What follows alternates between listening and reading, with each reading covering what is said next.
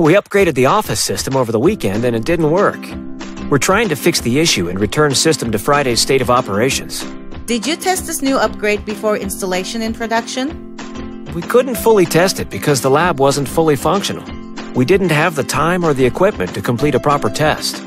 Did you validate with the supplier that this upgrade would work? Yes, but they stated that there was a 10% failure rate. They did, however, strongly suggest completing proper testing before installation. Last month, when I presented the situation to you and the team, everyone agreed that the risk was acceptable and that we should take a chance.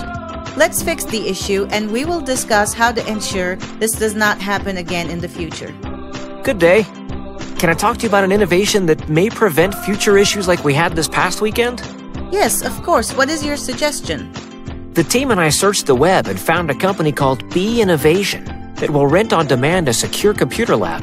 They can build the lab whenever we need to plan an upgrade, develop a new internal application, or test new technology. What will the secure computer lab cost to rent?